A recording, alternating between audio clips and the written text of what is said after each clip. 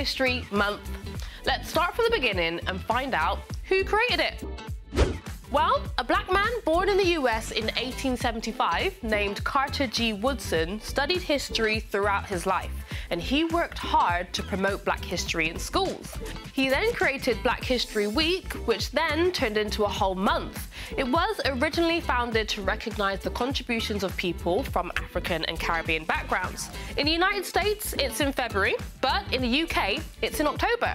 And you may be thinking, why isn't there a History Month for other races and ethnicities? Well, there is an East and Southeast Asian Heritage Month, but they're perhaps not as widely known as Black History Month. And when it comes to other races, while they don't all have an official History Month that's been formally recognized, they do celebrate their history in lots of other ways. So, why is Black History Month important? Let me explain. Black people have lived in the UK for hundreds of years and play a key part in British history. However, some people believe that their stories have not always been told and can often be overlooked.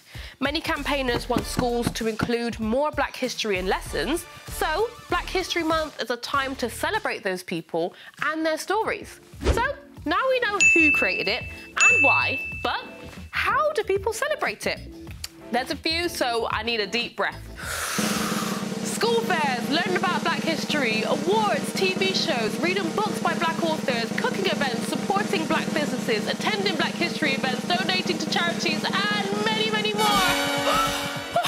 Now you're all set, but don't mind me, I just need to go and catch my breath.